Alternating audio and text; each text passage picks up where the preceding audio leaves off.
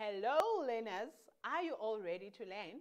Come learn with me a physics focus for grade 12. We'll be focusing on paper 1 today, and our main focus is on mechanics, which is actually constitutes about 65 marks of the paper 1. And we are talking about a lot of marks here. That is 43.3% of the paper. That is level 3 already. So we are looking at 50% of your multiple choice questions as well. That is 5 multiple choice questions, which make up 10 marks. And we are looking at question 2, which is usually your Newton's laws on question 2, and then your vertical projectile motion on question 3, and then we have got question 4 with momentum and impulse, and question 5 where we are dealing with work, energy, and power. So today, let's start with the first part, which is your Newton's law. We are focusing on the Newton's law, and on the Newton's law, we'll be actually remember that this is something that you have learned already in your grade 10 and in your grade 11s, which is, but it is now examined in your grade 12. So basically you need to know how to state the laws of Newton, which are 3, and on top of you being able to state them, you must be able to use them and to apply them as well. So let us focus on the first law of Newton, which actually talks to that an object will remain at rest or will continue to move at a constant motion unless acted upon by a non-zero resultant force.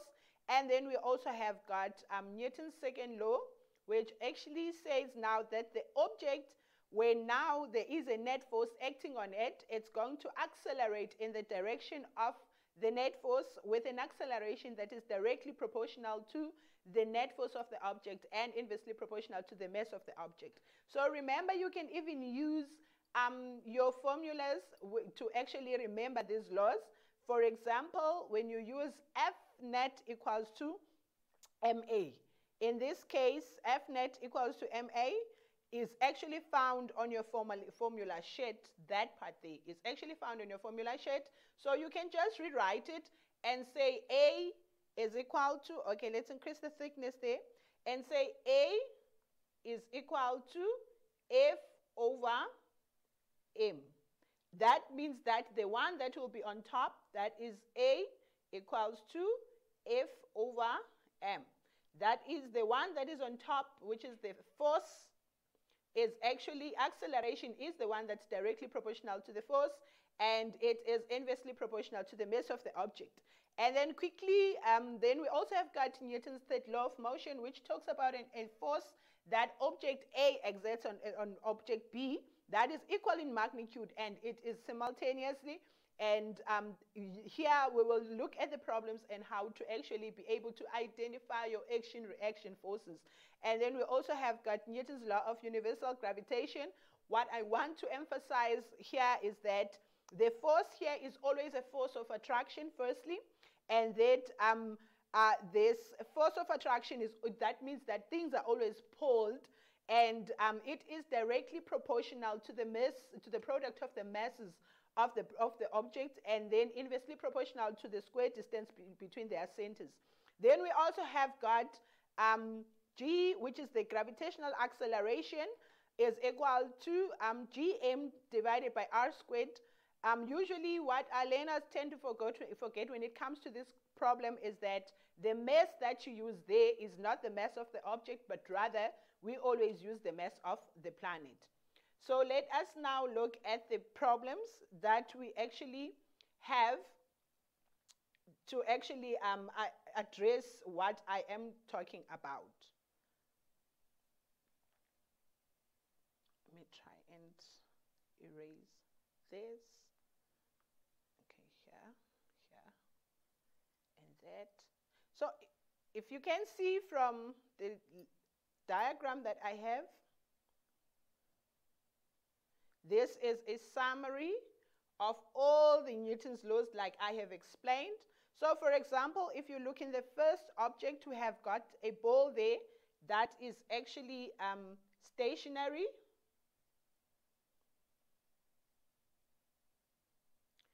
we have got a ball that is stationary. There you go. Then let's erase that a bit. Okay. We have got a ball here, and it is stationary. Therefore, this ball will remain stationary, not because there are no forces acting on it, but because the forces that are acting on it are at equilibrium, meaning that the resultant equals to 0. And then the ball now starts to move. Now there is a non-zero resultant force, which is the net that is actually causing the ball to stop moving. Now, remember that according to Newton's second law, so what we know is that in Newton's first law, F net will be equal to 0. Then now on Newton's second law, it's actually now the object, as you can see, there is a man that's pushing a trolley with a mass. So the trolley is going to move in the same direction of the force, and with an acceleration that is directly proportional to the net force and inversely proportional to the mass of the object. Now, as the force the man exerts on the trolley is increased, then the acceleration also increases. Hence, we say that the acceleration is directly proportional to the force. And now we say that the acceleration is inversely proportional to the mass of the object. As you can see, we have got two graphs here. And in these two graphs, actually, in this first graph here, this is between the relationship of acceleration and the mass of the object. So as you can see that the graph is decreasing. That means that acceleration is inversely proportional to the mass of the object, and acceleration is directly proportional to the inverse of the mass. And now, meaning that as the mass of the object increases, the acceleration will decrease. So acceleration is the dependent variable here. And then we also have got the second graph, which is on my right. And here, the acceleration is directly proportional to the force of the object, meaning the net force that is exerted on the object. That is, as the net force increases, the acceleration also increases. Now, we also look at Newton's third law of motion. This is a force of ground on the foot. So what we know is that this force is simultaneously, meaning that as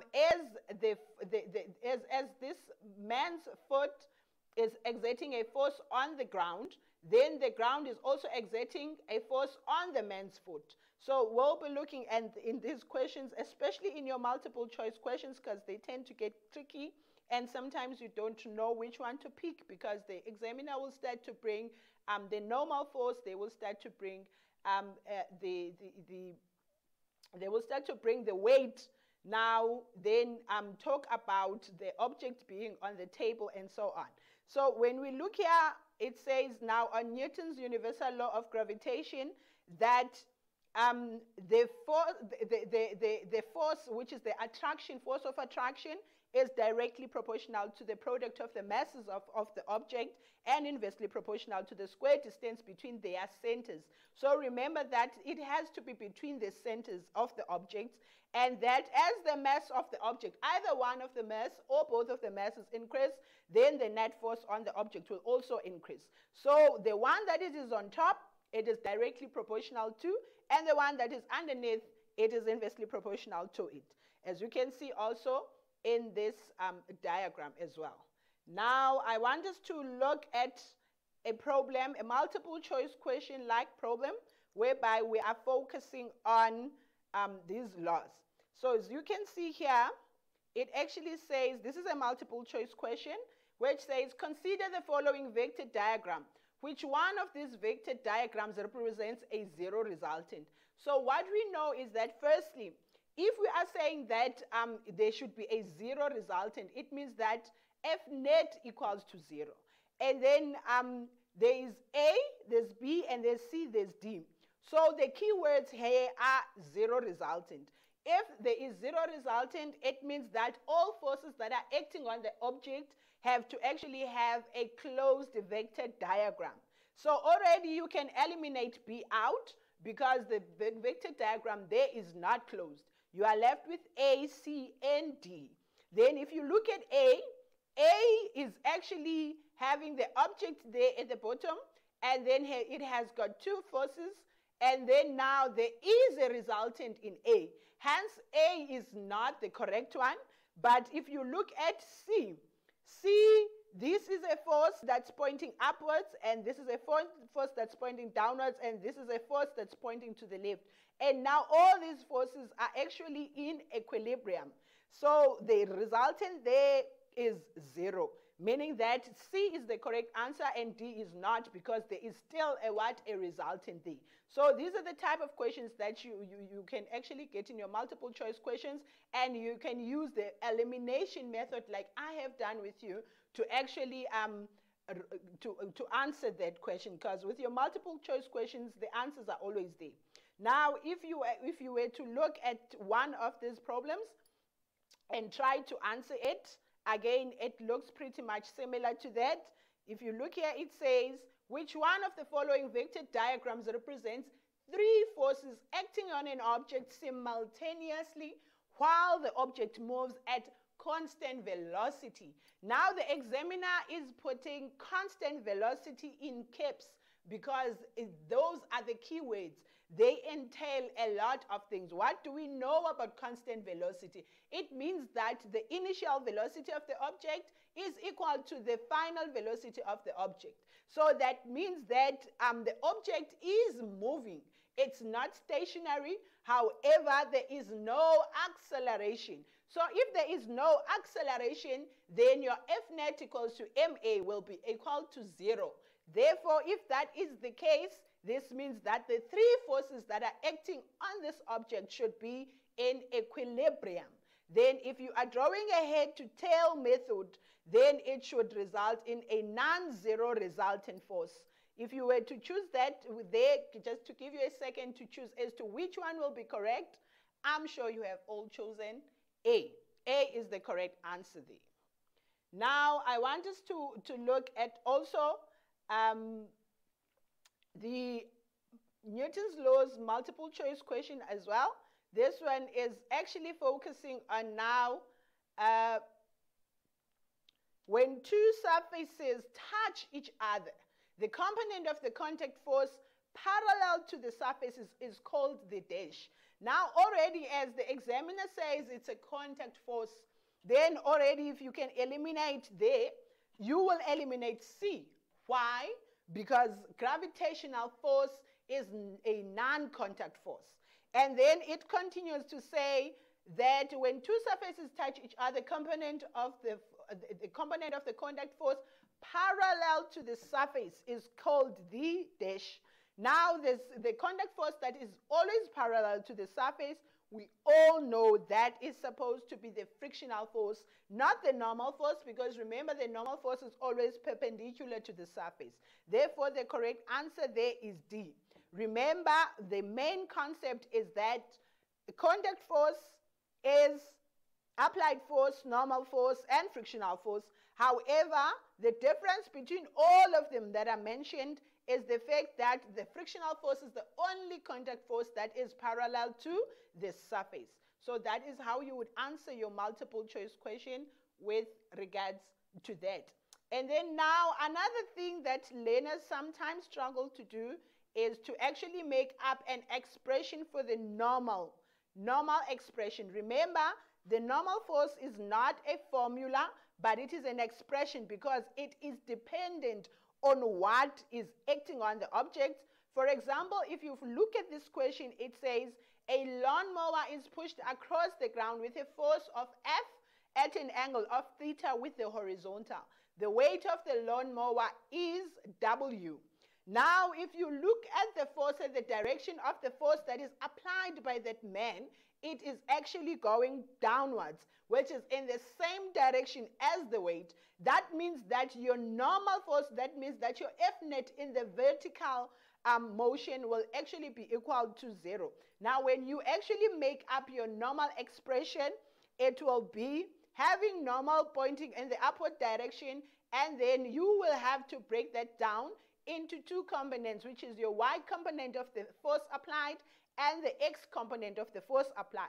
Therefore, the y component of the force applied and the weight are actually in the same direction. So what we know is that the normal force plus the y component of the force applied plus the weight will actually be equal to 0.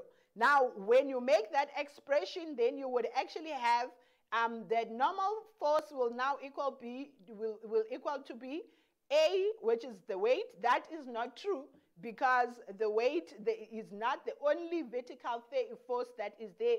And then you have got B, which is the weight plus the y component, or C, which is the weight minus the y component, or D, which is weight plus Fx, which is the horizontal component. So already A and D, you can eliminate them.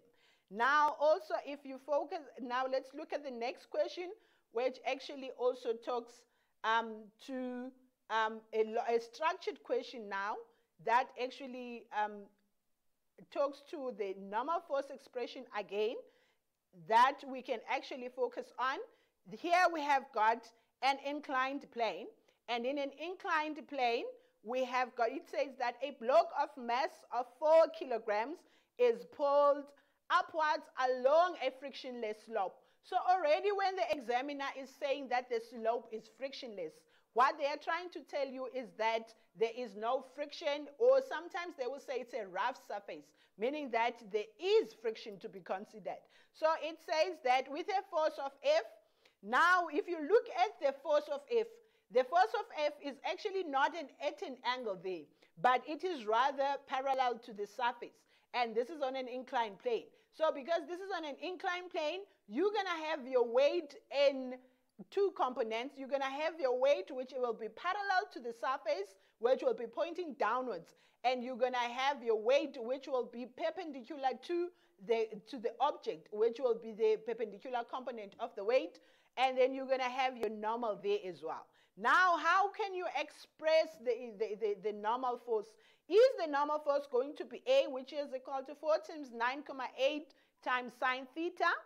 That is not true, because we also have got, because there we have got a perpendicular component of the force of the weight that we have to actually consider, which is the force that's exerted by the earth on the 4 kg block.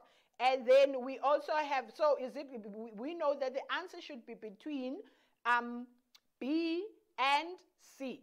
A is obviously wrong, and then for your D also, then B is wrong. Why? Because it includes the force that is applied there, and that force is not at any angle. Therefore, we cannot include it in the vertical components when you're making F net in your vertical components. Therefore, the correct answer there should be D, because your normal should be equal to the perpendicular component of the object.